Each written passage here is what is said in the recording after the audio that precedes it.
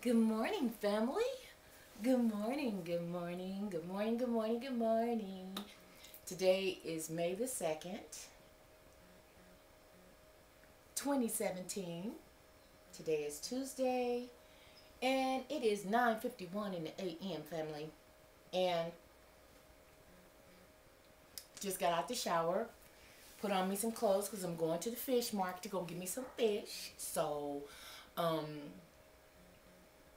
I came on to just simply say what's up. It's a video day in May. So every day, literally, we're going to be coming on here and talking about something. Something.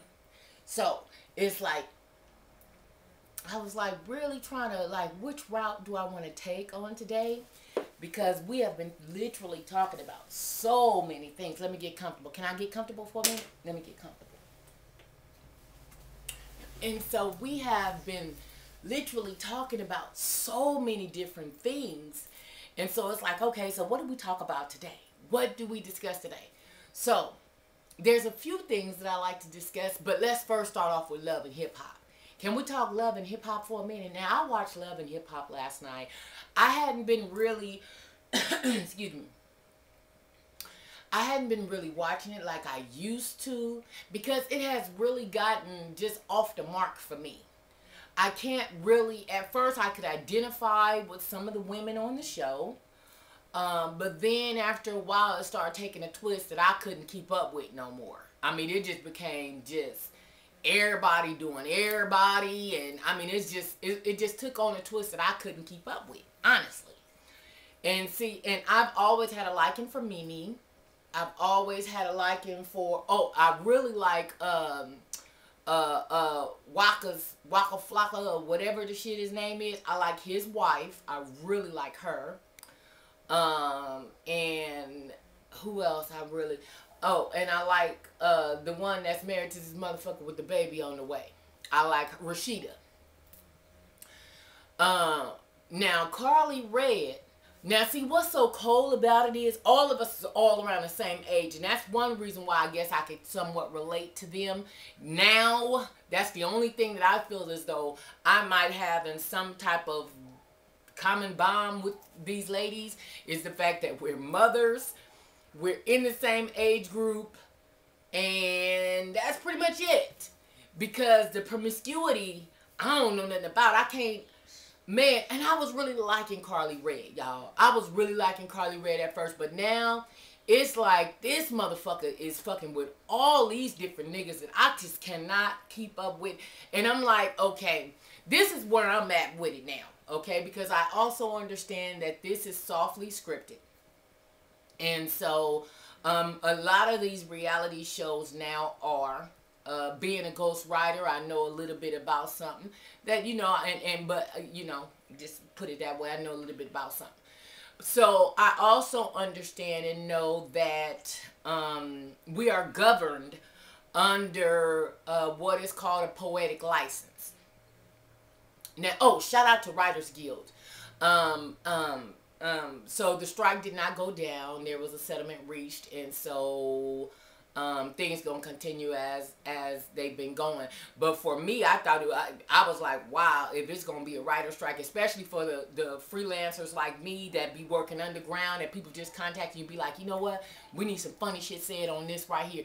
You don't get much credit or nothing like that, but the pay is sometimes good depending on the project.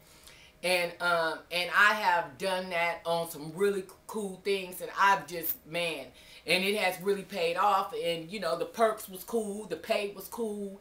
And so with this writers strike that was getting ready to happen and the settlement been reached, but at first it was like it was a touch and go, and it was going to really affect the way TV was going. So I don't want to get into all of that, but just with such background and knowing a little bit about that life, I do know that a lot of the reality shows now are softly scripted. The realest motherfucking one was Keisha Cole and them. Keisha Cole and them was the realest motherfucking shit that you had ever seen in fucking life. Besides Cops back in the day, okay? That motherfucking Keisha Cole and them motherfuckers, they came, Neffy and them, oh my God. Them motherfuckers there, oh my God. That's why I don't understand Mama, after all of this y'all had going on, all these different shows and spin-offs and all this shit that y'all had going on, what the fuck did you do with the money? I know that it doesn't pay that much money unless you're on a recurring season to season to season pickup show. A lot of shows aren't picked up season to season to season. A lot of these people aren't making the money that you think that they're actually making. Some of them are still in a thousandaire type get down. They're not making millions. Now, some are making millions. Nene is up there in the million bracket range when it comes down to a season and whatnot. But there are some that are not making the millions. They're just still thousandaires. So, and then you're governed under what is called a poetic license. So, which means anytime you're dealing anything in the entertainment sector, you pretty much can say and do some dumb shit, and it's considered as acting, it's considered as the craft, and you know, it's pretty much a wash because it basically is looked upon as fictional. Okay, so with that said, and I'm looking at Carly Red and the rest of these motherfuckers on the show, and the one had the baby last night. Oh my God, that was a good part. That was so good of the show. The way that was edited. I love the editing process too, being a background cat. The editing on that was so cool. I was looking at the camera angles. When I'm looking at TV, I just don't look at what they're saying, because I also look at the craft on the acting and all that kind of stuff. But I also look at the camera angles. I also look at the way that things are edited. Now, I know what y'all are saying. Well, Auntie, how come your shit ain't on 10? Because I can't do all that. I can't do all that. Okay, and nor do I have the money to be paying somebody to do my shit every time I upload these motherfuckers. I just can't. This has worked for me to work with the little flip camera. It don't have no extra this, that, no extra zoom, no none of that shit. But this works for me. You know what I'm saying? Now I do have what I need. I got an old ass motherfucking Canon Rebel that ain't got no mileage on that motherfucker. I know now they probably own motherfucking Canon Rebel goddamn 911 or something. I don't know what they own now. But shit, my shit still got all the paperwork. Shit, I still got lens caps and all that shit on that motherfucker because I don't know how to use it. So then therefore I stay within my comfort zone, and you can't grow in comfort. I know I need to push past that and work with what I need, but it's just hard for me. Okay, it's hard for me. Let me take baby steps somewhere in which I'm trying to go. I'm working on so many aspects of my life. I'm getting overwhelmed, and I'm not going to be able to get everything right. It's like, okay, I worked on the fitness part. I worked on my weight loss part. Okay, boom, I conquered that. Now it's like, okay, now I'm on to something else. I'm working on that diligently. Okay, boom, I'm almost conquering that. I've been working on this right here and pretty much conquering that. Okay, boom. You know, so I'm like working on different things, and I'm a Virgo too, to go with it. So whereas I'll stop, start shit and fuck with my creativity, and I'm just blown at that point in time. Anyway, love and hip hop, because I know I'm about to go 2 or 3 other motherfucking places, and that's not what we're doing. We're talking love and hip hop. Man, Carly Red, oh my God. And it's like, okay, when I saw her with Life, I was like, okay, that's a pretty cool look. You going back and forth with Jock, and how many more motherfuckers you was on there fucking with?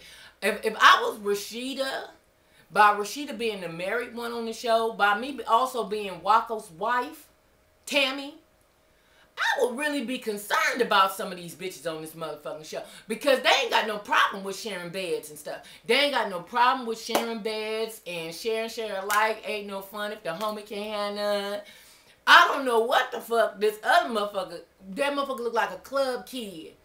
Anime. She look like straight anime. It's a little Asian chick on there now. I don't know where the fuck this motherfucking cartoon came from. But this bitch right here, she doesn't seem authentic to me. She seemed like something like on anime or some type of cartoon character or something. She got a little work done. She got the Nicki Minaj package. It looks nice. Whatever the hell, you got disposable income, how you supposed to look. So she got what she wanted. Okay, that's fine. But, you know, she coming in here messy than a motherfucker, because here she told this other woman now, beautiful lady. Oh my God, now that was, I don't know who this other sister is that was beautiful as fuck that I seen, because I think I seen the end of one show and then some other shit came on. Or maybe I was turning back and forth yesterday, and a few of that shit came on. But I saw this anime motherfucker tell this other chick about her husband sleeping with her goddamn assistant. And I'm like, what the fuck is going on TV? Nigga, I mean, these motherfuckers is really, I mean, I'm like, okay, I don't know. Because back in those days when I was young and married, and if somebody was all that overt with, nigga, I understand why these motherfuckers be fighting. I really do. I kind of understand it, you know, the younger mentality on the fighting. But at a certain age, you need to know when to, okay, bitch, okay, I see what this is. I'm just cool on you. I'm just not fucking with you no more. You know what I'm saying? But in your 40s, damn near 50, Tammy and all them motherfuckers, Tammy rolling is what I'm saying. Y'all motherfuckers too old to be fighting. It just don't even look right no more. That shit is just so disgusting to me now. I mean, Shawnee, listen.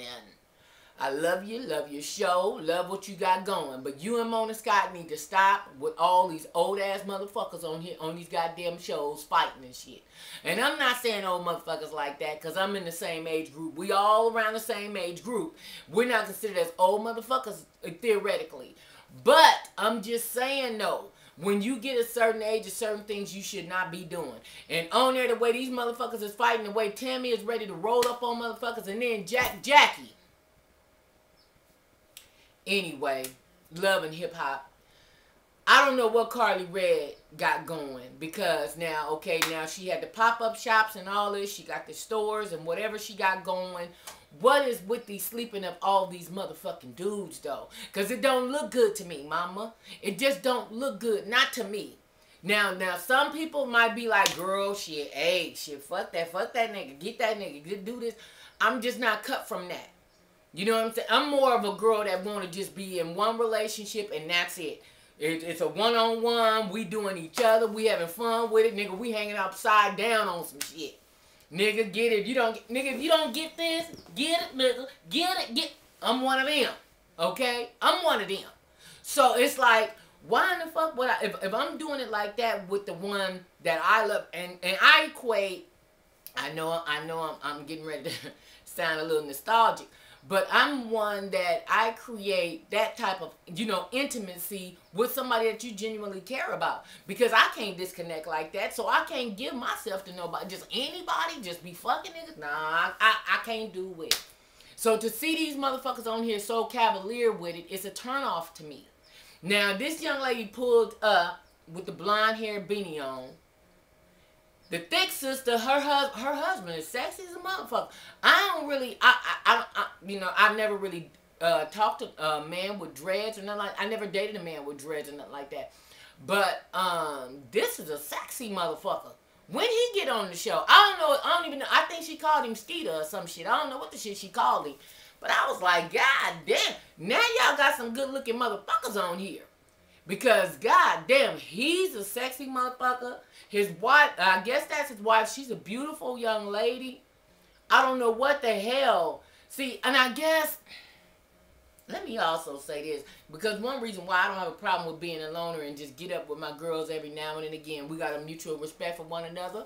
They ain't around all the time. No motherfucking time. They on location in Canada. This. So it's ever so often that we can come together, or it's like in sporadic. Okay, girl, let's meet up for lunch.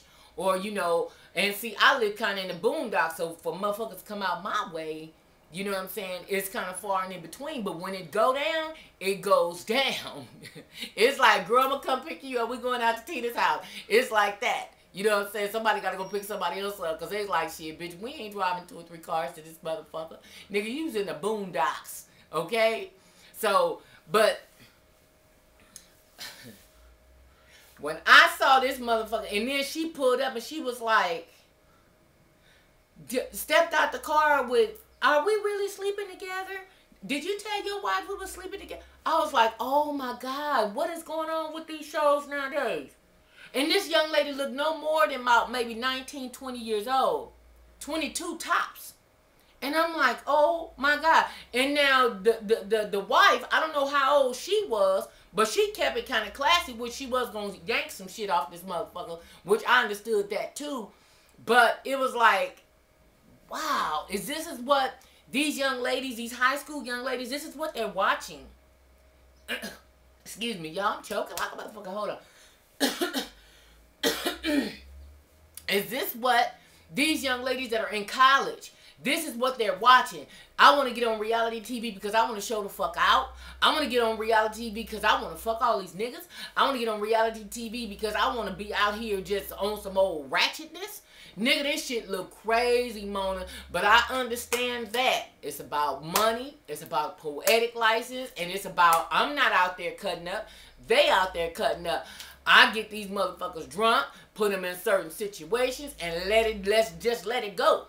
Now, just like this other one that's coming out with the beard thing, man, she looked so goddamn. Did you see the way the man was looking at her when she was up there talking to him? He was like, okay, bitch, this is just a scene we doing. I don't know you from no motherfucking body. You know what I'm saying? And what are you talking about? I mean, she was standing up there talking to this guy about the liquor. Y'all, just look at her candor. Look at her motherfucking outfit. What were you wearing? What are you doing? And then the other one come in. Now, she look every bit of 55. I don't know how old she is, but I know we all around about the same. But this motherfucker came in with her shit all split up and her shit looking twisted up. And I'm like, wow, what is going on Love and Hip Hop? I'm not understanding this. I'm out the loop. Maybe I done missed too many episodes of where I don't know what's going on. Maybe that's the case.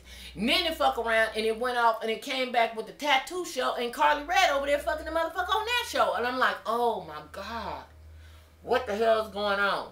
Then I watch Mimi apparently was sleeping with the chick that worked. I guess she worked at the club. I don't know when she came in on the show. But now she's in on the show where they had all the time, and now she getting cocky as a motherfucker. I guess she said, I done been on 4 or 5 motherfucking episodes now. Let me get a voice. I got a voice. Let me speak. You know, because she was coming off on Mimi like, you know, bitch, you already know what it is. You already know I ate your pussy. I ate your partner pussy too, shit. Bitch, what you mad for? I'm like, oh my God. They got the whole set over there in Atlanta looking crazy. I'm just saying, they got the whole set in Atlanta looking crazy than motherfucker. And it's like I'm seeing the same 7 motherfuckers being rotated around between the same 2 or 3 niggas. I'm not understanding this. I don't like the fact that Bambi and Scrap couldn't do their thing, but it's almost like he just want to play games. That's the way it looked like to me. It's like he's not ready to be, you know, a full-grown man and, you know, and handle his responsibilities and sit down some motherfucking way. He's enjoying, to me, it's like he's enjoying the limelight. He's enjoying the groupies, the new little young ones stepping on it. Because these niggas is all knocking on 40 years old. The dudes, too, now. Now, his husband is about 50. Rashida's husband is damn near 50. I don't know what the fuck your ass is out here. Not only do you cheat on your wife, but nigga, you cheat on your wife, not strapped up, and now here comes some motherfucker talking about a baby. Nigga, all this shit is just sounding and looking so motherfucking disrespectful and crazy. I don't even know. Mama D is truly about the realest motherfucker on the show to me. But her antics is just looking like she on some old psychotic, twisted up in the head type shit, bringing all kind of, I don't know what kind of different little, man. That motherfucker be having coming in with Exhibit A. She get to coming in with all kind of dips and that. Now, I did like that little crown that she did give motherfucker, for the baby. That was beautiful. That was so cute. I was like, oh my God, did you see this little crown? It was like in a little box and shit. I was like, oh my God, this is so cute. But, and I do like her. I like the realness about her. But it seemed like sometimes she goes off her meds or, you know, or she just, you know, playing a role. Once again, it's poetic license, so they could just be playing a sketch, you know, I mean, playing out a scene, and so that could just be what it is, you know, and it's coming off on the audience like, whoa, especially certain people of a certain age is looking at this shit like, for real, but it got me like, okay, this is what my daughter is watching. This is what a lot of these impressionable young ladies that's really trying to get on the internet, game, Instagram, modeling, and, you know, they watching all this kinds of stuff.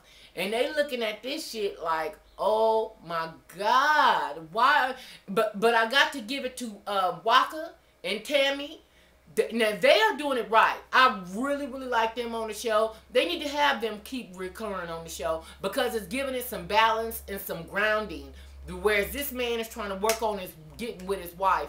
He has a relationship with his stepdaughter, as he calls his daughter. Man, that is commendable. His mama is a very classy lady. I like the way she get down, though she's in the hip-hop game, in which that's not a bad thing. That's what she does or whatever. And so, but still, it's a aura of respect around her when I see her. So it's like, I like them. Who else on that motherfucker? I'm just not understanding.